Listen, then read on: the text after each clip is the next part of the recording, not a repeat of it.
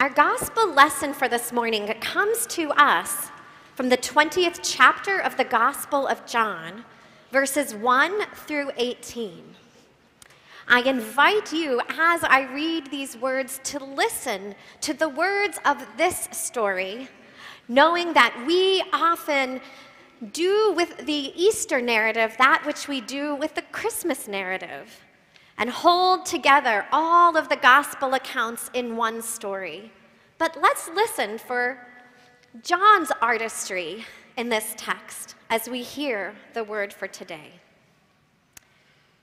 Early on the first day of the week, while it was still dark, Mary Magdalene came to the tomb and saw that the stone had been removed from the tomb. So she ran and went to Simon Peter and the other disciple whom Jesus loved and said to them, "They have taken the Lord out of the tomb, and we do not know where they have laid him." Then Peter and the other disciples set out and went toward the tomb. The two were running together, but the other disciple outran Peter and reached the tomb first. He bent down to look in and saw the linen wrappings lying there, but he did not go in. Then Simon Peter came following him and went into the tomb. He saw the linen wrappings lying there, and the cloth that had been on Jesus' head was not lying with the linen wrappings, but was rolled up and set aside in a place by itself. Then the other disciple who reached the tomb first also went in and saw and believed, for as yet they did not understand the scripture that Jesus must rise from the dead. Then the disciples returned to their homes. But Mary stood weeping outside the tomb. As she bent over to look into the tomb, she wept. And she saw two angels in white sitting where the body of Jesus had been lying, one at the head and the other at the feet. They said to her, "Woman, why are you weeping?" And she said to them, "They have taken away my Lord, and I do not know where they have laid him." And when she said this, she turned around and saw Jesus standing there. But she did not know that it was Jesus. So Jesus said to her, "Woman, why are you weeping? Whom are you looking for?"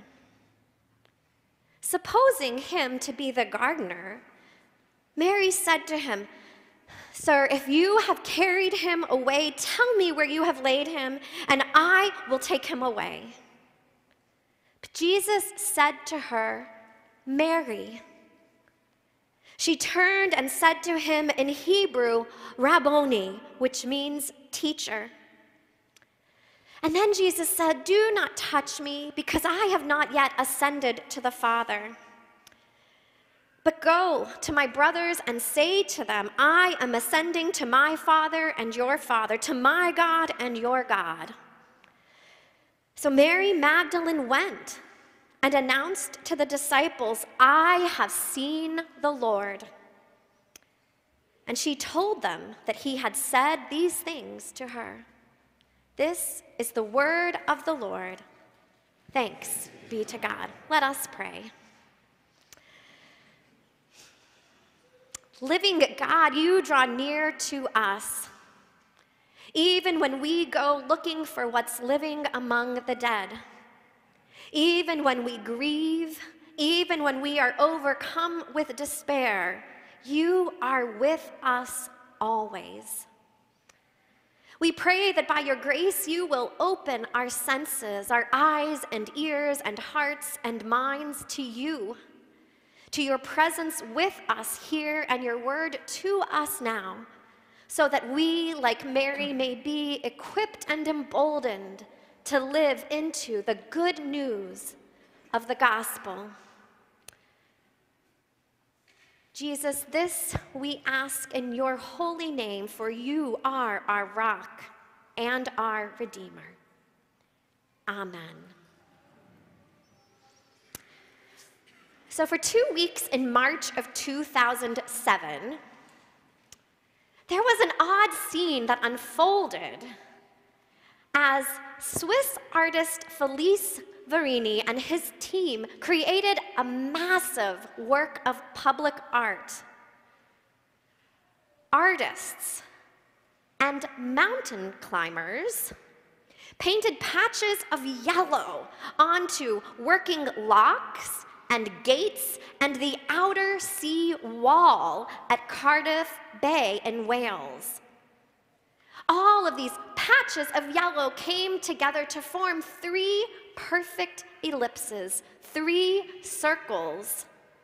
However, there was only one spot where the painting could be seen in its entirety. One had to find the spot on the ground marked with a white cross painted on the stone, and only from here did the image take shape. Now, I don't know how long it took John to draft this gospel. Did it take him a year or more like it took the Swiss artist? How much planning or outlining or rewriting may he have done before the words that we just heard today became a part of the canon of our faith?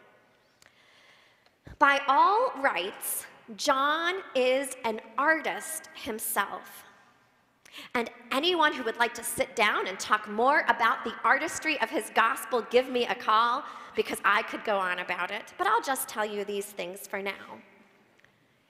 John narrates the story of Christ's resurrection by pointing out a sequence of odd details one before the other, before any one of Jesus' disciples can recognize the risen Lord. John plays with light and location. This motif of Mary arriving before the break of day is no mistake. It is an intentional detail John worked into his text. The proximity of each of the disciples to the tomb itself, an intentional stroke of his pen. And then John gives us some very strange details in this story. Races. 3 races unfold at the entrance to Christ's tomb. And John tells this unexpected story that plays out in the stuff of every day through disciples chasing one after the other to see who would get somewhere first, to rolled up grave clothes that weren't where they should have been, to human tears and more tears. Now, with each movement and phrase and assumption and priority, John raises the question for the story's characters, but also for us today over and over again, asking, what do you see? Now, we have heard these details before, and like I said, we often combine these details with those shared in Matthew, Mark, and Luke's Gospels. But in reality, their accounts of the empty tomb are quite different. The primary constant is Mary. Mary, we are told, arrives at Jesus' tomb while it is still dark. And in this gospel, she arrives alone and empty-handed. When she sees that the shape of the stone has been rolled away, she takes off in the first race of the day, running to find disciples to tell this news. Her teacher or Lord had been stolen, as if his execution wasn't enough to rid the world of him. And so Mary runs. She runs for help. She runs because she cannot think of anything else to do. She runs to find Jesus. And then we hear of the disciples who hop to their feet and run alongside her, learning that John, the beloved disciple, is faster than Peter, but too nervous to enter the tomb until Peter goes in first. John goes into great detail to make sure that we know that Simon Peter and the beloved disciple were preoccupied with their own egotistic pursuits to do much more than notice and confirm what Mary had already told them. The tomb was empty. Yep, it was. They noticed the grave clothes lying there. And in a plot twist that begs more question than answers, we hear that the beloved disciple believes, but we're never told what he believes. And although John lays out this story as if he is sharing breaking news as it unfolds, piecing together the patchwork of this story in present tense language that gives each detail a sense of immediacy we can feel. These two disciples, the two male disciples, leave this odd scene as quickly as they arrive. They go home, John tells us, leaving Mary and the empty tomb alone. So back to Mary. Mary lingers. She stops running in search or pursuit of the risen Christ. She stops running for help. She stays still and sobs. This is not how life was supposed to be. We tune in to see what she will do next and watch her sob and know there is nothing we can do to help her. We can palpably feel the questions swirling in her mind and can only add to them, holding our breath as she looks into the tomb, herself unsurprised to find angels sitting where Jesus' body should be, reaching out to comfort her, asking why she is crying. It is here. It is here at the place of death, in a moment of grief, where there is no easy answers to quiet any fears, that the risen Christ shows up. It is here when everybody stops the busy work of doing and seeking and finding. It is here that Jesus shows up. Somehow he's changed, but John reminds us that he is truly a good shepherd, for it is his distinct and recognizable voice as he speaks Mary's name that allows her to recognize her teacher and Lord, who then tells her and her alone to go and tell others that she has seen her risen Lord. Jesus is alive.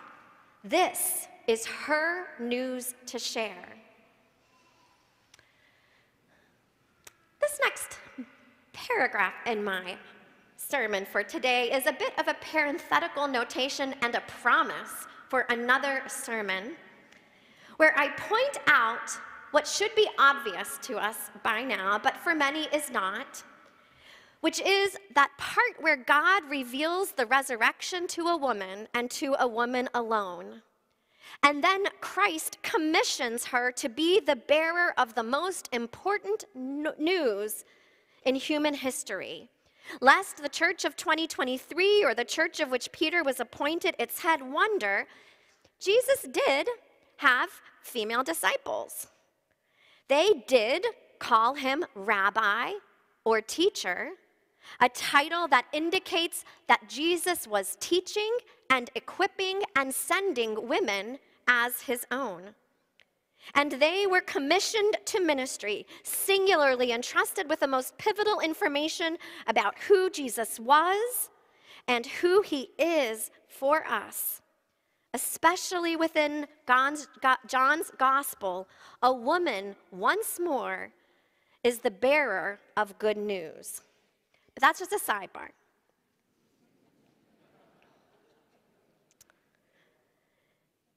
John reminds us, as we join Mary outside this empty tomb,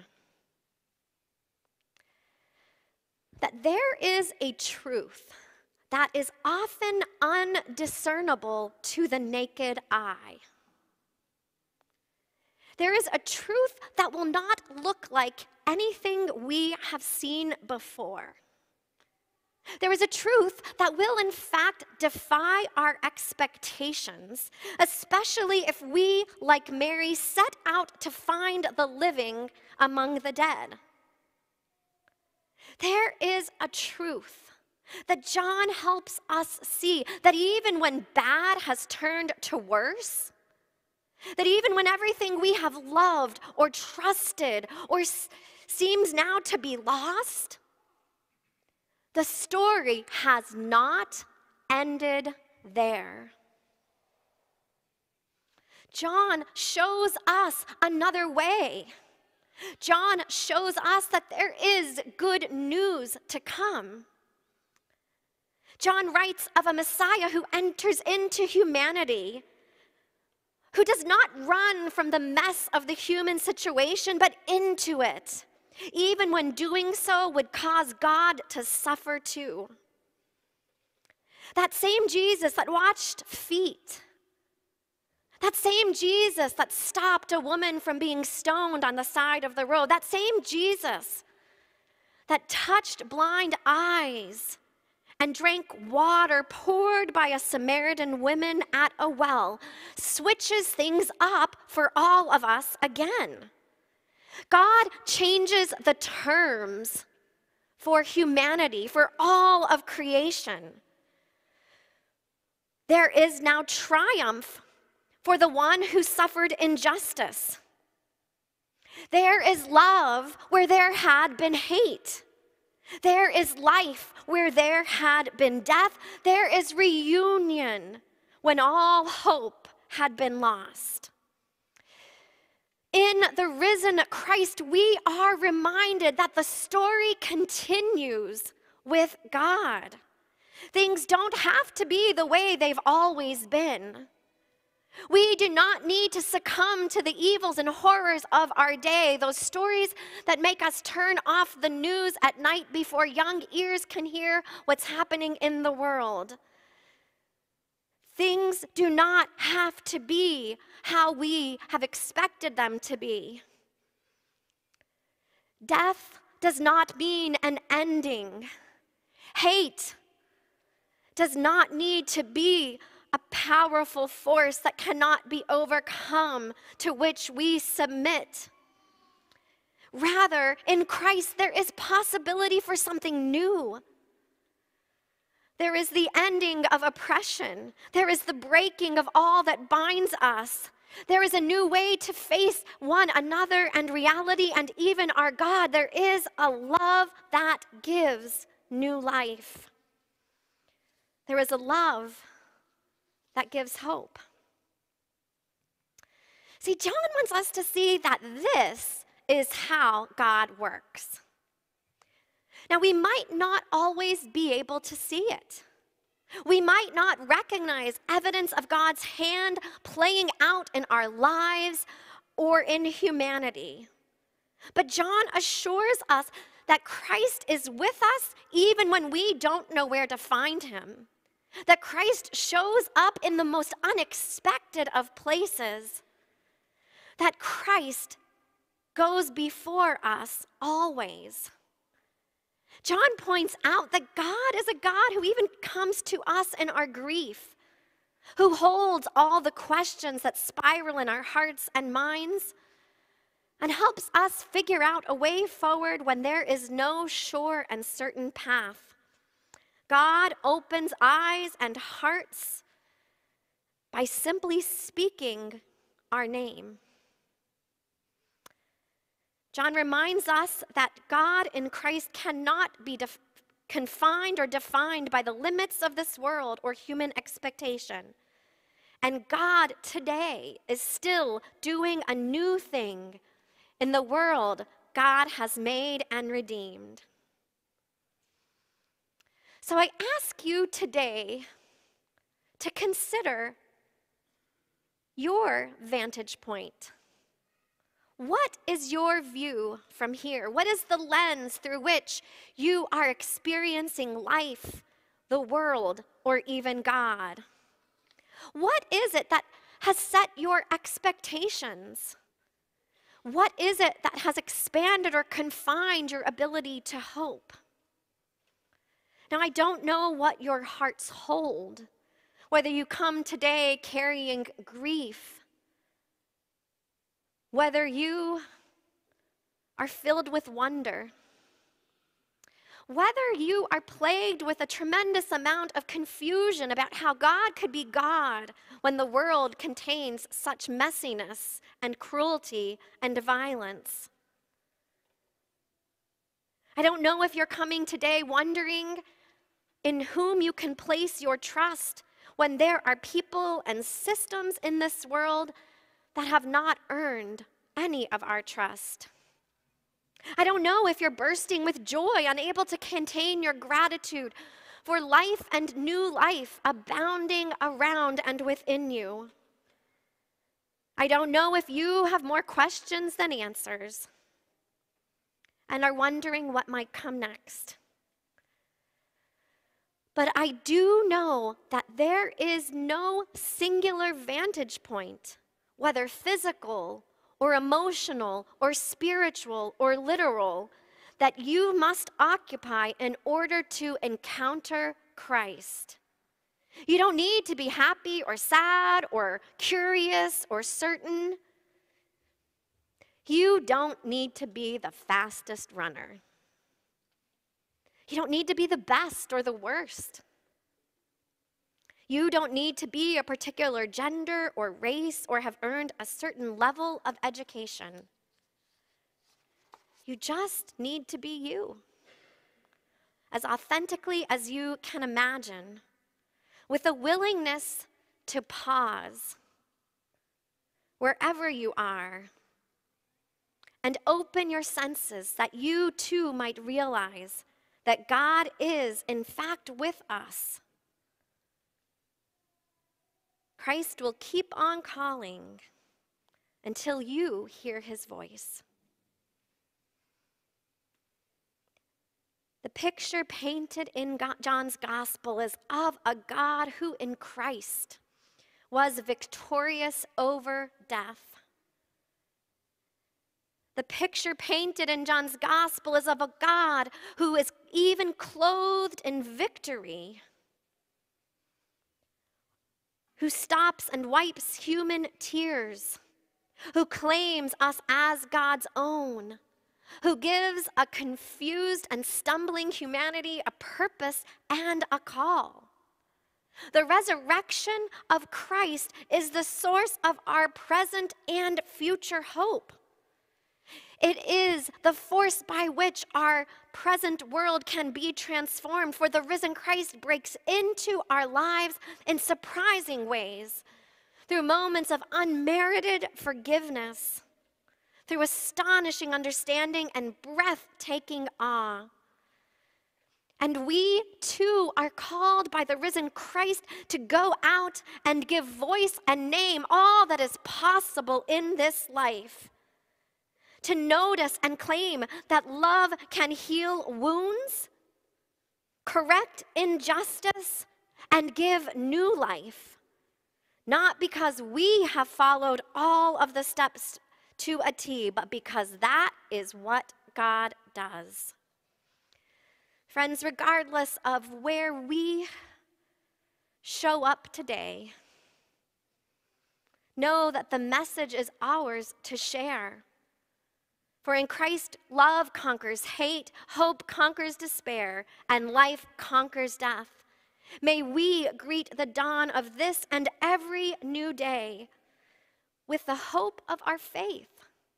Christ is risen. He is risen indeed. Alleluia. Alleluia. Amen.